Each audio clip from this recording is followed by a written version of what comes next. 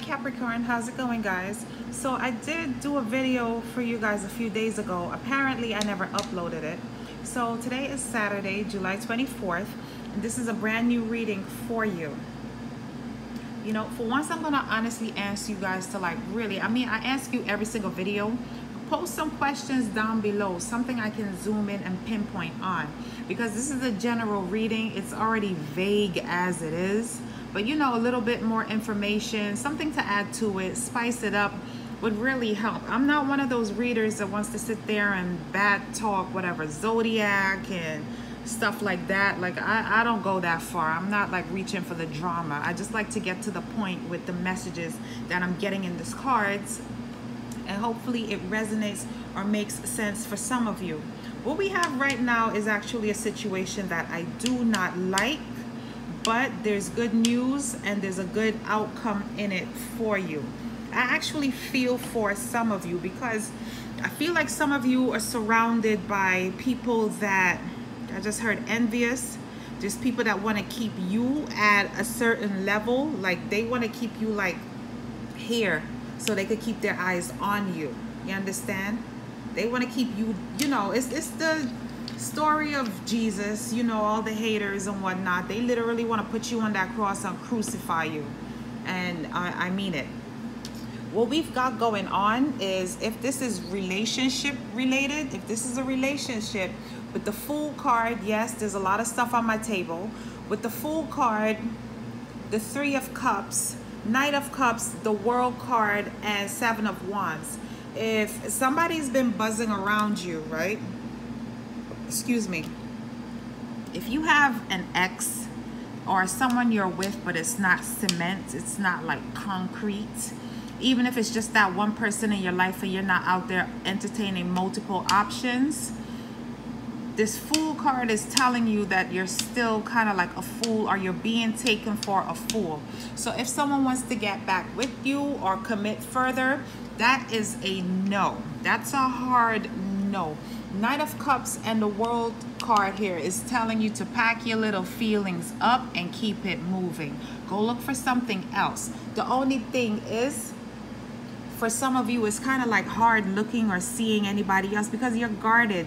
Your heart is guarded. You've got boundaries up. You're like, you know, keeping your emotions in check, your feelings at bay. You're keeping people out, but you're keeping the wrong person out, or at least you're keeping the wrong person in, something like that. So whoever is in your field right now, or whoever it is that's trying to come back to you, that's a no. This would be like a dumb move right here. What's that phrase? You'd be a dub. Yep, that would be a dumb move right there. So ixnay on the reunions. Like, no.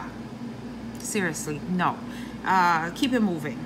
World card. Look for somebody new. Talk to new people or whatever. And you know the deal. Look for the flags. If they got more flags than United Nations, keep it moving. So after that, the thing is, you want something fair. You want something balanced. You've been kind of like laying low. For some of you, you may even feel tired, like you need a little bit more rest. You haven't been fair to yourself. You've been feeling drained and charged. For others of you, there's an unexpected secret that's going to come out. Six of Pentacles, Four of Swords, High Priestess, the Tower card. Some type of a secret is going to come out, or you're going to come to a sudden realization, or maybe you've been keeping quiet about something. But there is a story that literally needs to unfold. For some of you, it's like you're tired keeping secrets, or you're tired keeping the peace. For some of you, it's like you know better and you're going to start to do better. Six of Pentacles. How could you be in a relationship that's one-sided? You know what I mean? It seems as though one side gets, but the other side doesn't. When it's your turn to get, they're tired. You know, you don't know everything that's going on. It's like something I heard in my dreams the other night. The left hand doesn't know what the right hand is doing. And all that pretty much is going to come out or come to light for some of you. What we have here next is Five of Swords, Nine of Cups, Wheel of Fortune, and Ten of Pentacles. So again, it could be love, it could be business, for me, it feels intertwined. It's like you've just got this group of naysayers. You've got a group of haters, and I don't like telling people that, you got a hater, but you do. You have people that they want you by yourself, number one. They don't like you being happy by yourself, number two. Like, you do a little too well by yourself, and they don't want that. Or they actually don't want you doing so good without them. Like, they want to be in your mix, partaking of whatever it is you have going on. The thing is, you've got some type of a new opportunity coming in, or like this is going to be a new cycle for you that brings whatever it is you need, or you know, just a general up move. You've got people keeping their eyes on you because they want to like hop on board with you when that happens. It's like, if they can't be with you when all of this happiness is happening, then you can't have it. If they can't have it, you can't have it. And that's the thing.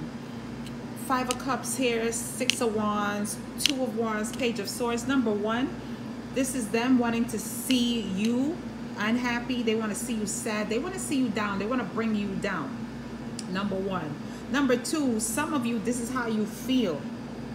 You feel defeated. You feel rejected. You feel like your emotions aren't valid, or they aren't being recognized. And I think you're seeing the wrong thing, because this is about still looking. Page of Swords, this is about the negative self-talk, stuff like that. It's like you don't see your worth. That's what I'm getting from these 4 cards here. You don't see your worth. You know what I mean? Or you feel that people don't see your worth. That's how you feel. People don't see your worth. It's because of how they treat you. They treat you like you're an option. They treat you like you're a meal ticket. They treat you like you're a free ride. So based on how these people treat you, sometimes it either makes you think that's how they see you, like that's all you're good for, or that's how it makes you feel. Last set of cards here, Capricorns. 1, 2, 3, 4, 5. I must have pulled an extra row. Last set of cards here. 9 of Wands, boundaries. Queen of Swords. When I first saw this card, I was like, yep, you need to put some boundaries up and start cutting people out. So I was happy when this Queen of Swords fell out, because that's it. This is how you're going to handle this situation in order to move forward.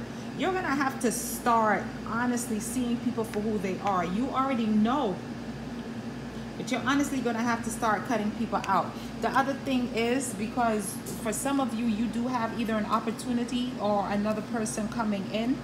It could go either way. It's either an opportunity to do more of what you love, opportunity for business, or it could be a chance at romance. So you're going to have to put a lot of friends, a lot of so-called friends, to rest, because they're not friends. And that's what you need to honestly sit and think, to differentiate about. These people in your circle, are they even worthy of being called friends? Are they just acquaintances? Or because y'all chit-chat so much, you think they're friends? Nah. In order to grab at this opportunity when it comes in, because it's about, you know, for starters, it might be going the distance for something. You might have to go out of your way, but it's going to pay out for you. It could be a wish, because I know a lot of you inside are lonely. I'll be honest, you're lonely. You don't feel like you've met your match. Like your heart is still a little bit empty. So for some of you, you might be getting that full cup of love that you want. The thing is, number one, you're going to have to keep that to yourself. And number two, you're going to have to cut a lot of people out. Like, you're going to be telling nobody nothing about nothing. You're going to be all booed up, keeping that to yourself. But in order for things to progress with this wish right here, you got to annihilate a lot of people. Cut the baggage loose. Cut the waste loose. Cut the energy that's not for you loose. You got to do a whole lot of chopping, a whole lot of cutting to get that done. Right? And you're not going to say that either, because the Star card is also a card of traveling and movement. And with the Four of Pentacles, a person that keeps things close to their chest and so forth. When you're making these power moves to cut people off, it's going to be, for some of you, a mental thing. For some of you, it's going to be verbal, but they're not going to see it coming. You're just going to keep these things in your head like, yo, homie is mad grimy. I ain't effing with that dude no more. That's it. And you know, when they call, you're gonna literally just not answer that phone. You're gonna do what you gotta do. Okay, my attention span just dipped for a minute, so I know this is it. Tell me what you think, guys. Comment below, and I will be back to normal in a couple of days. I will try to upload something honestly new for you, because this is old. Everybody know when you fabulous, you got mad haters, right? Bye, guys.